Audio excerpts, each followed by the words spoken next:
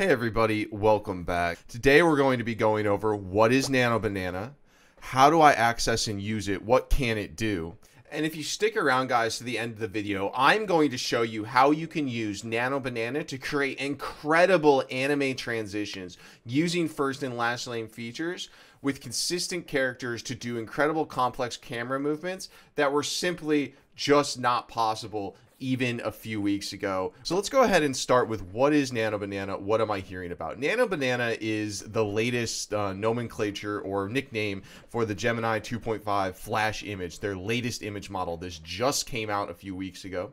Now, what Nano Banana is really good at doing is not only creating the images, but editing making incredible precise edits without changing the underlying, theme or person of your image. So what this means is that you are going to be able to do incredibly precise edits, such as this example Google gives, like changing the shirt color on the man without changing anything else about him, or doing things such as inserting objects into rooms just by chatting with Gemini. Google maintains the entire integrity of the people that are in your input images or what you're trying to do, and allows you to manipulate the scenes with your consistent characters, and incredibly easy, as well as very fast, as well as free. So that's what Nano Banana is. Let's go in and check out what it looks like, why we're so excited about this. Now, accessing Nano Banana is incredibly easy. You access it at gemini.google.com. You do not need a paid plan to access this. What I can do is to access Nano Banana is all I need to do is go in and click the Create Images tab. It has the little banana. And now I go in and type my prompt. Now, I can do this in two different ways. The first is that Flash Image can create its own images. It's its own image generation model. I can ask for something like, give me a wide shot of a cozy cafe during the day in the city, realistic anime style, scene from the street. So here's our scene here. We've got our anime people outside. It's got our little cafe sign. It's got a little daily special sign. I think this looks pretty good, and it used our realistic anime style. The power of Nano Banana isn't just in its ability to output an image to you, but the power of Nano Banana is in the image editing. So let's say that I want to add a little open sign hanging from the door. All I would need to do is say, can you add an open sign hanging on the door into this picture? Boom, you can see it put our little open sign in here. What I'm going to do now is I'm going to put both of these images on the screen so you can see just how good it is at inserting what we wanted without changing the overall theme of the scene or any individual elements. This means that you are able to create consistent scenes and edit them very quickly without you needing to go in and try and do this in Photoshop. Maybe for our next scene now, we want to have a man opening the door. So can you add a man in a green suit opening the door, walking into the cafe? Boom, and now it added in our man with the green suit with the open sign. The rest of the scene is completely consistent.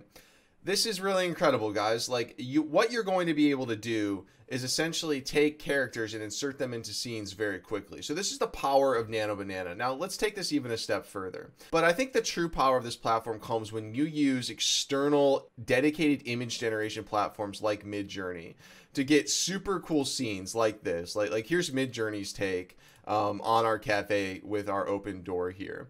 And if I go back into Gemini here and I create a new chat and I paste our new image, I don't just have the ability to edit the images that Gemini gives for me. I can edit any image at all created anywhere, whether I take them with my own camera or I generate them on an external platform like Midjourney. So now I have my scene here from the cafe, and I could edit individual images like that, or I could say, give me a shot of a woman sitting at a bar in this cafe from this scene, sipping a coffee, use the same anime style as this image. And what Gemini is going to do is it's going to take our input image here, and now we're going to be able to create the second keyframe. And now I've got my second keyframe of the woman sitting in the bar from this scene using this anime style. So now I've got one keyframe and the second, and now I could go in, I could manipulate in Nano Banana. She has the cup down, she's wearing a red sweater, all sorts of cool stuff. Let's do that now. Let's make her wear a red sweater. Can you change the woman's sweater to be red, please? And now she's got a red sweater on. I just did that in 20 seconds, guys. Incredibly, incredibly powerful.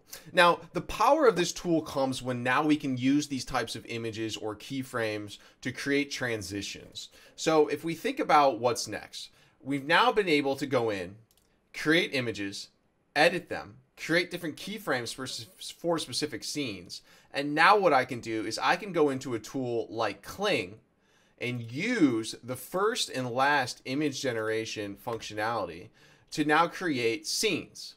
So we have our first frame and our last frame. And how you do this on each platform is going to be different, everybody. But I'm just covering Kling for right now. So I'm going to go in and I'm going to say the camera pushes in from the street inside the cafe to show the woman in the red sweater sipping on her coffee. 2D anime style. And then I will hit generate and I'm going to give it 10 seconds, a little time to breathe through the transition here, and I'll hit generate. Now, let's see here. Remember, we had our first frame, we had our last frame as denoted up here in our two keyframes. I'll hit play. We asked the camera to push in. We created these keyframes in Gemini. And you can see here what Kling did is just beautifully pushes the camera smoothly through the door. And now we have our anime woman sitting at the cafe, taking a sip of her coffee. Exactly what we asked for. The style remains consistent. When I think about why this is so cool is that you're going to hit and create incredible, images of what your characters are doing. But with AI image generation, your ability to then keep this entire scene consistent, but then switch the camera angle or have the character doing something else has been a pain. And historically, it's been almost impossible to keep everything completely the same. And then also, maintain character consistency in the same scene. With Nano Banana, you're going to be able to take an image like this, change the camera angle, have the character do different things while maintaining the integrity of the scene.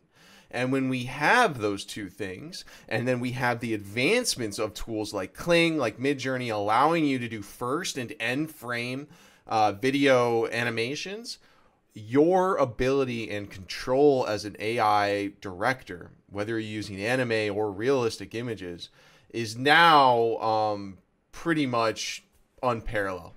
You have an incredible amount of control and you are going to be able to do some really cool things. The sky is the limit.